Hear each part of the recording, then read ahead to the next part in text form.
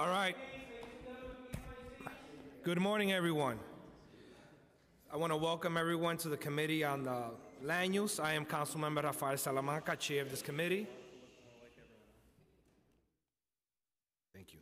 I would like to welcome my esteemed colleagues who are members of the committee who are with us today.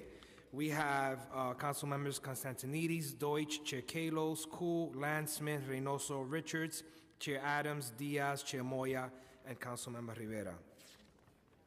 I want to thank Chair Moya, Chair Adams, and Chair Kalos for their work on our land use subcommittees. Today we will be voting on items referred out of our zoning and planning subcommittees. From our zoning subcommittee, we'll be voting to approve with modifications the 1601 DeKalb Avenue rezoning LUs 164 and 165 for property in Councilmember Espinal's district in Brooklyn.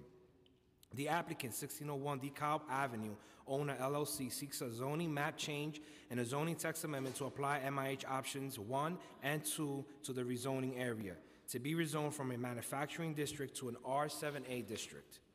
Because Councilmember Espinal cannot be here today, I would like to provide some context for the review of this application. For over 4 years, Councilmembers Espinal and Reynoso have supported community residents and organizations in the Bushwick Community Plan process. The process has resulted in zoning and land use recommendations that were developed by the dedicated members of the Bushwick Community Plan Steering Committee. These recommendations are intended to create opportunities for new affordable housing, to create outdated zoning in order to preserve existing housing and neighborhood character, and to promote inclusive economic development in Bushwick, a community that has been facing immense development pressures as rents continue to rise and longtime residents continue to be displaced. In light of the Bushwick Community Plan's goals, the applicant has recently partnered with affordable housing developer Riseboro, and together they will develop the site under the ELA term sheet to advance a project that contains 100% affordable housing. They have worked together with HPD, and they are able to commit to 121 affordable housing units. Amidst the conversation of new affordable units, a housing preservation issue on the site adjacent to the proposed development was identified. 2 converted loft buildings, each containing 21 units occupied as residences, have windows along the lot line facing the proposed development. The developers have agreed to address the issue of the lot line windows and have committed to filing an easement in order to guarantee a 15-foot setback from the lot line that will ensure adequate light and air for the tenants of the loft buildings. The change to 100% affordable buildings at the AMI's proposed and a setback of 15 feet from the lofts have resulted in a plan that is consistent with the goals of the Bushwick community. Truly affordable housing and non-displacement, both of significant public benefit. The Council will be modifying the application in several ways. First, we will remove MIH option 2 and add the deep affordability option. MIH option 1 will also apply, and the proposed project will comply with it. I will now discuss our zoning map changes. Only one of the 2 loft buildings, which are in between Wyckoff fronting lots and the development site, is protected by the loft law. The proposed R7A zoning for these loft buildings would allow for development more than twice as large as the existing buildings, creating an incentive to develop the properties and displace the tenants. For that reason, the Council is modifying the proposed zoning for the loft buildings to a more moderate density of R6A, which will legalize the uses of these buildings under zoning, but with a zoning district that more closely matches the existing size of the buildings. This change will still trigger MIH, ensuring that permanently affordable housing is mandated in the long term, but without putting existing tenants at risk of displacement. Finally, the Council will also be modifying the application to remove the Wyckoff Avenue commercial properties from the rezoning, leaving the M1-1 zoning in place. The displacement of local jobs and businesses is a stark reality throughout Bushwick. Historically, the existence of manufacturing zones has allowed some businesses to avoid the development pressures faced by businesses located in mixed-use residential districts. This is why the retention of manufacturing zones is so important to the community. Councilmember Espinal and I agree with the view raised by many community members at our hearings that the properties along Wyckoff provide jobs and space for local businesses today and hold additional economic development potential for the future as a home for local industrial or commercial small businesses.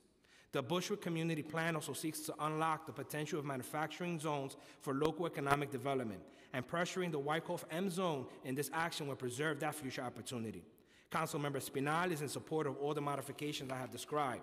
from our planning subcommittees, we'll be voting to approve the LU 157, the 286 West 151st Street tax exemption application for property in Councilmember Perkins' district in Manhattan. This application is for the termination of the prior exemption for this fully occupied 18-unit residential co-op for low-income households. A new Article 11 tax exemption is proposed. This approval will facilitate repayment of outstanding liens and facilitate repairs to the property pursuant to capital improvement plan. Councilmember Perkins is in support of the approval of this application. Are there any questions or remarks from members of the committee? Councilmember Reynoso, you have any remarks?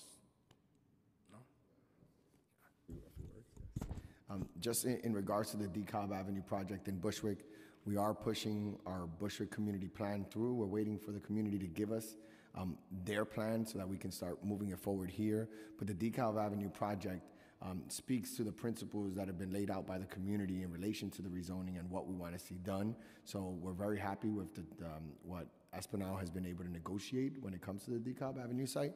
So congratulations to him. Bushwick is very happy, and we're looking forward to voting yes on this project and seeing it be a model moving forward as to how we should be moving forward with these sites. So thank you, Chair. Awesome, thank you. Any other comments from members of the committee?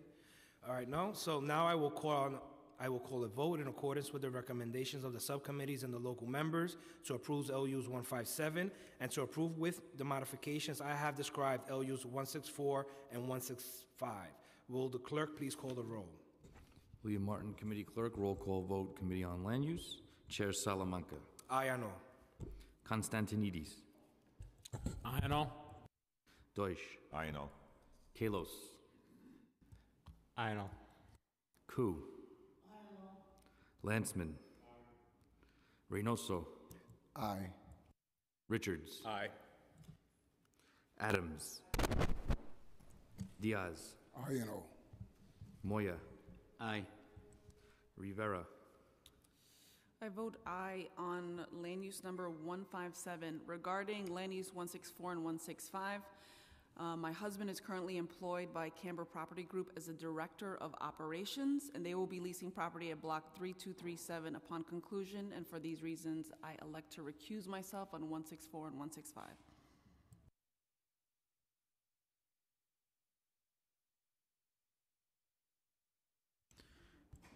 I abstain on land use 164 and 165 and vote aye on 157.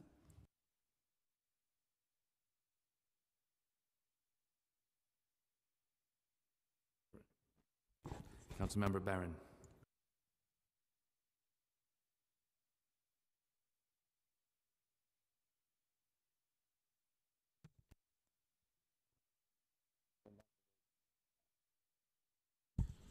By a vote of 12 in the affirmative, 0 in the negative, and no abstentions, LU 157 has been adopted, and by a vote of, and LU items 164 and 165 have been adopted by the committee, 11 in the affirmative, 0 in the negative, and 1 abstention. All right, I would like to thank members of the public, my colleagues, council, land use staff for attending today's hearing. I will leave the roll open for 15 minutes.